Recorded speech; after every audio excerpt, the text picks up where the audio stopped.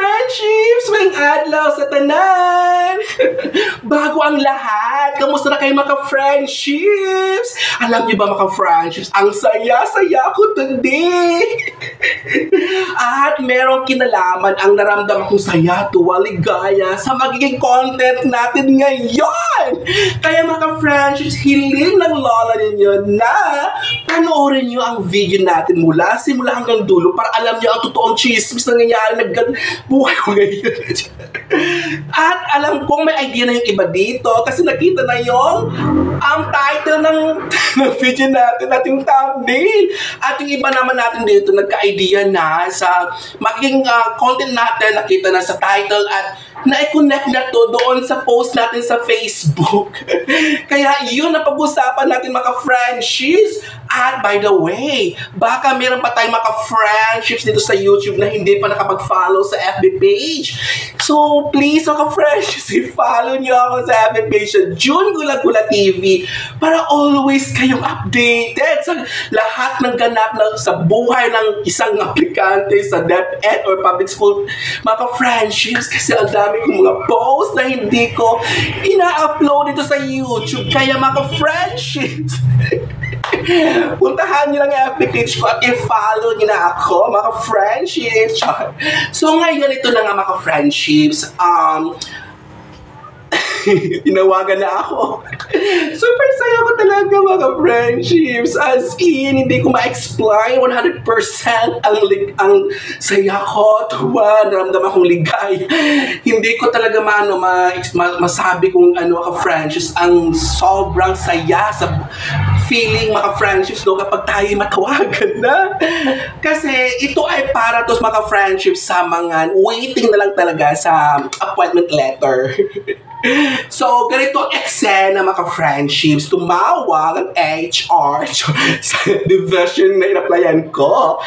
Sa totoo talaga mga friendships, tumawag ang HR kasi merong pinapaayos sa PDS form ko mga friendships kasi may kunting mali. Yan talaga ang purpose ng tawag. So, ngayon, sinagot ko and then sinabi yung pinaayos sa akin.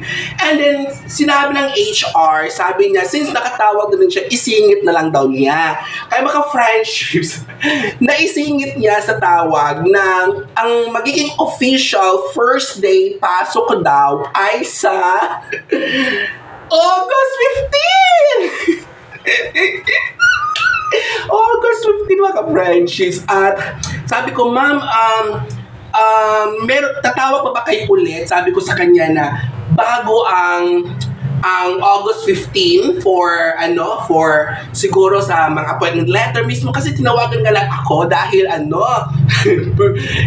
may pinaayos sa akin kasi nga nagsubmit na ako lahat ng documents for appointment at waiting na lang din sa appointment letter at yung first day na pasok talaga. Sabi niya, yes, tatawag daw ulit ang HR ng division na in-applyan ko on or before August 14. Yan.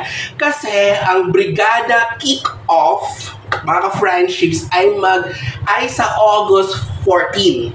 So, ang pagkakaalam ko din, mga friendships, ang appointment letter ay binibigay talaga yan sa mga hired na teacher 1 positions ay sa first day talaga.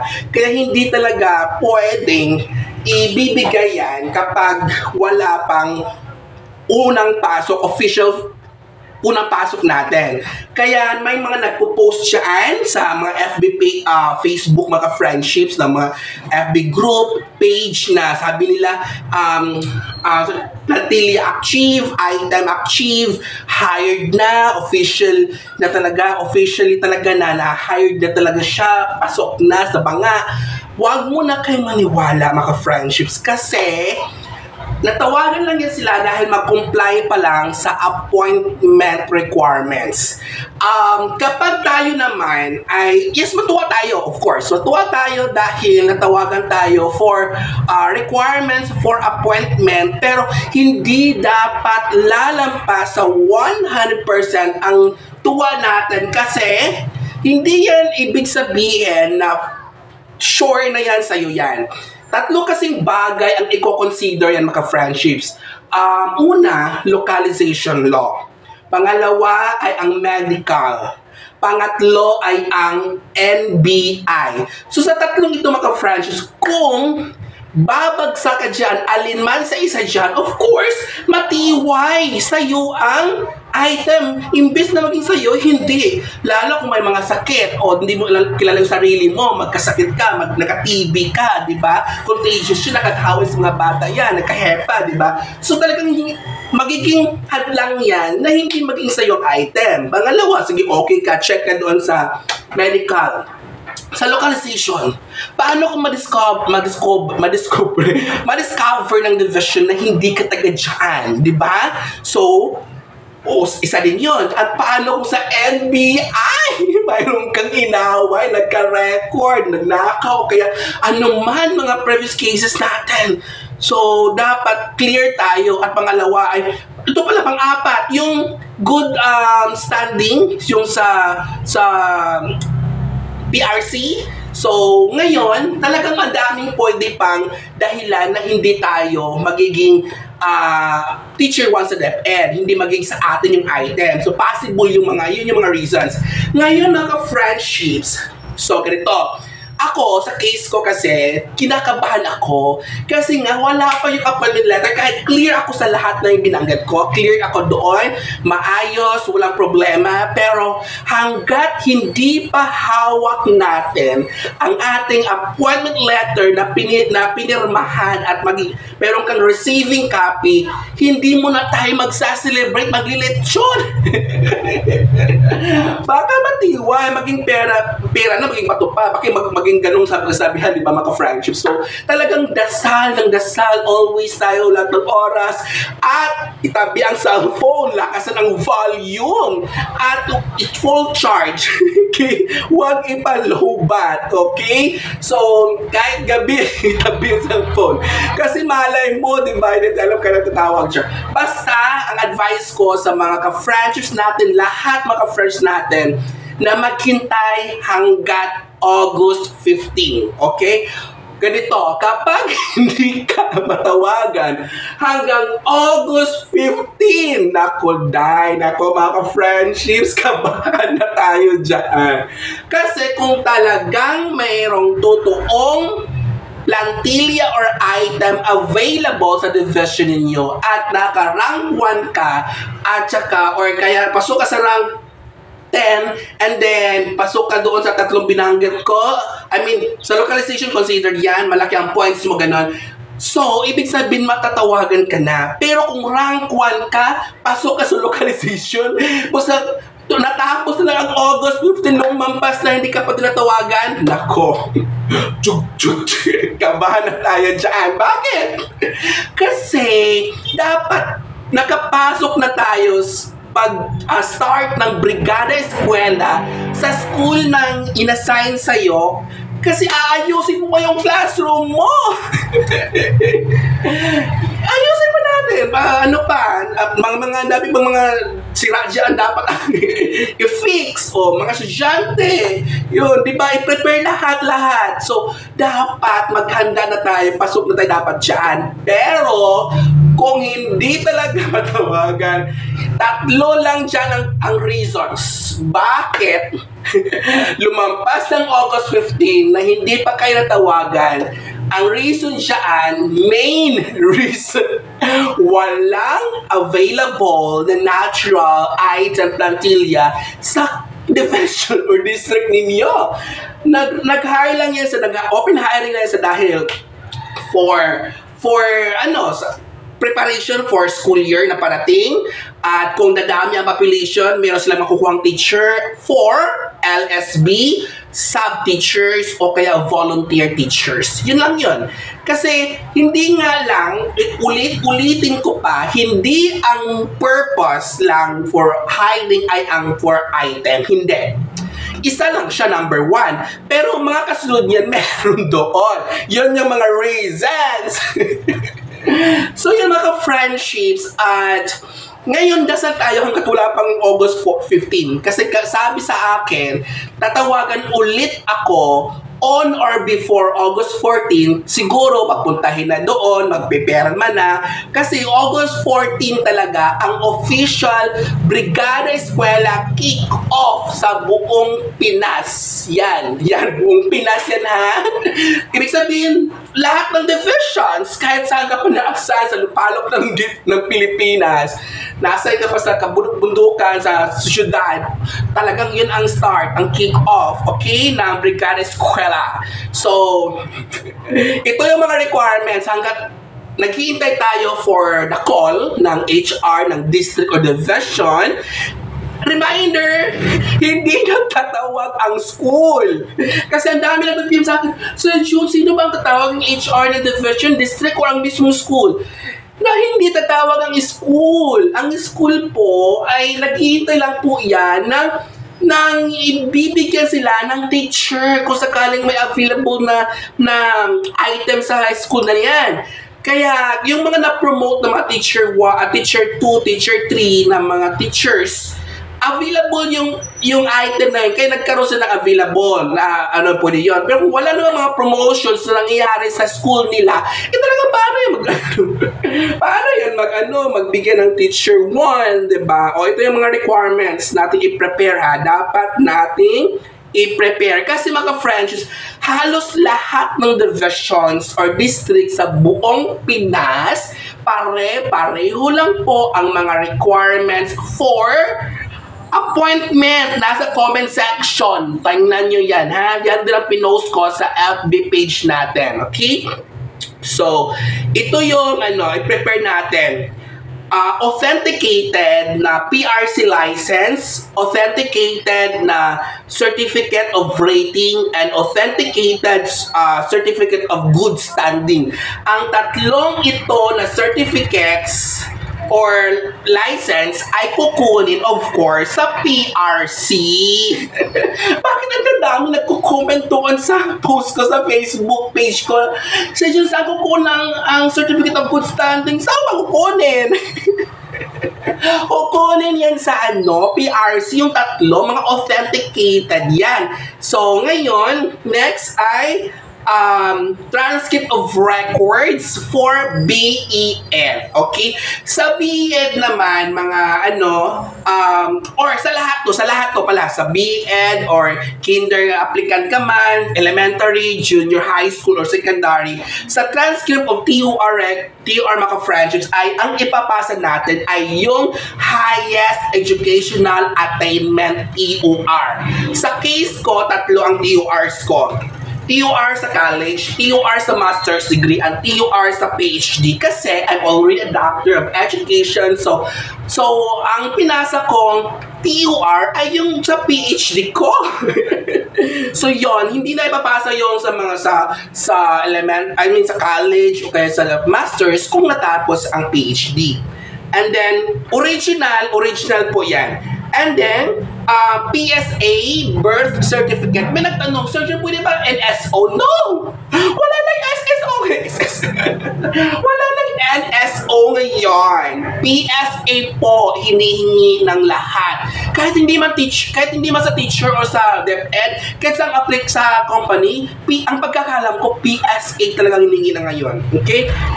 NBI clearance. Ako, ito pa, ang tagal. Yung PRC at saka NBI, kailangan tayo mag-online appointment. Mag-schedule tayo. Kaya ngayon, while waiting, mayroon pa tayong mga days. At alam nyo ba na 4 or 5 days lang ang binibigay para ma-comply, maipasa lahat ng mga requirements. Kaya mag-start na tayo ngayon. Alam ko marami nang kumuha na ngayon kasi na-post ko to the other day kasi yesterday. Basta na-post ko na to siya, hindi pa katagalan. 1 or 2 days pa lang nakaraan. And then, marami nagtatanong sa atin sa FB page. So, ngayon, nasagot ko naman. So, yun, kailangan talagang mag-comply na tayo. Mag-start na tayo, maglikom, o kaya maghanda. Kasi, hindi to makuha ng 1, 2, 3 days lang. Okay? And the next ay marriage contract kung may asawa na, PSA or LCR. Okay? So ngayon, sa mga senior high school applicants, kung TVL po kayo, mag-prepare din kayo ng updated NC2 at saka yung MTC TMC1 pala. And then sa mga academic track applicants ng mga senior high school, yung master's degree TUR. Natapos o hindi, kailangan updated yon at saka TUR original. Okay? Ang lahat po nakalagay, yung sa TUR ay for employment. Pero yung sa Certificate of Good Standing sa PRC, ang nakalagay po doon ay yung purpose for whatever legal, ganun. Hindi nakalagay employment kasi isa lang naman ang nakalagay dyan siguro sa kaya sa case kasi ang dami nagtatanong paano to, anong ilagay to sa purpose, ilagay sa sa certificate of good standing. Sa case kasi hindi ako kumukuha ng mga documents ko sa PRC, pero kasi kung dito nagkukuha mismo yung tito ko mismo sa PRC, Zamboanga, kaya siya ang kumukuha lang, pero alam ko lahat talaga dadaan sa online appointment. Pero sa case ko, secret lang natin. Huwag nyo na akong sumbong. Okay, and then, let's gather these documents and ready for the next step in our journey. So, ngayon, ang tanong dyan ng karamihan nagko-comment, ilang copies daw? So, 3 pong copies yan. Isa sa record, isa sa receiving copy mo, at isa sa HR. So, itong 3 na to, isa ang original. Original po sa HR, yung 2 pong copies na for records at for receiving copy mo ay mga Xerox or photocopies lang po. So, ibig sabihin, isang original lang at yung the rest ay photocopies or Xerox copies. So, marami pang mga documents, requirements for appointment. Isa na, yung medical at neuro or psychological test, ay hindi ko muna talaga i-advise sa inyo na magpa-psycho na kayo, magpa-neuro o kaya pag-medical. Kasi iba-iba ata ang advice ng, or yung sa mga HR. Kasi sa case kayo sa amin, pwede public a private, kukuha ng medical. And sa ibang division kasi, nag-strict sila, dapat sa public government hospital lang, ganon. Kaya, hindi ko i-advise sa inyo, hintayin nyo po ang HR mismo magsabi sa inyo kung saan kayo magpa-medical at neuro, Kasi masayang yung pera, mahal ang neuro, nakuday, mahal ang psycho, nakuday, mahal ang medical, ang sakit. Wala pa tayong pera ngayon. So, talagang problema ang pera. So, wag gagawa muna ng neuro or psycho o kaya medical kasi matiway lang yan. Baka hindi katulad din sa amin. Sa amin kasi pwede private, pwede government hospital. Okay? Sa iba, very strict. Susundin talaga ang government talaga na hospital or public hospital. Ganon. Okay? So, yun lang. I think nasabi ko na lahat. Ano pa ba? So, meron pa bang mga tanong? Kung may mga tanong kayo, mag-comment lang kayo dyan sa ating comment section. Kasi nag-check naman ako ng comment section at nagre-reply akong kailangan. Sa mga hindi pa nakapag-follow sa ating FB page, mag-follow na kayo sa ating FB page, June Gula-Gula TV. At baka gusto nyo mag-avail sa ating Gold Ka Friendship Perks, please i-click nyo ang join button sa baba ng video natin para makita nyo kung ano yung mga perks niya. Lesson plan o PPT na ready na for demo. Ako ang gagawa.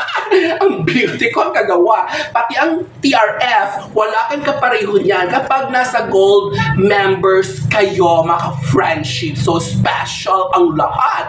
Beauty ko ang gagawa ng lahat ng TRF, PPT at LP.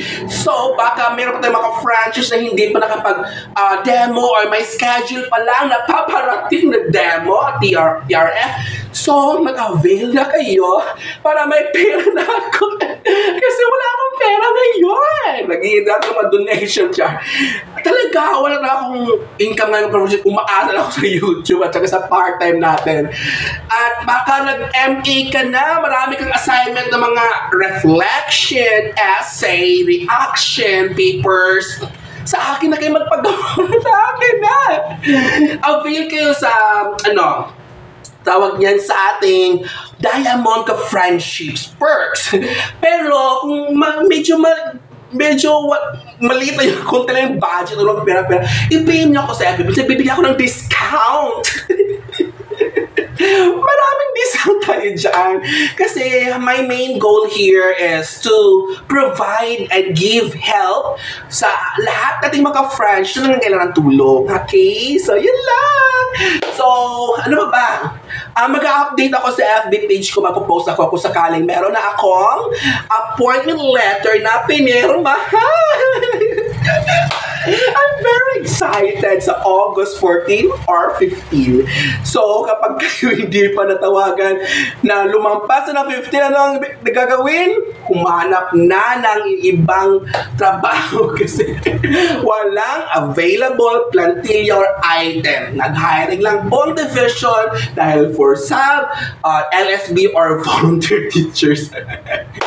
Thank you so much and sana lahat tayo ay magka-item na this year. Let's claim it. So, walang imposible kay Jesus Christ. That's all for today and gigugma ko kamutanan!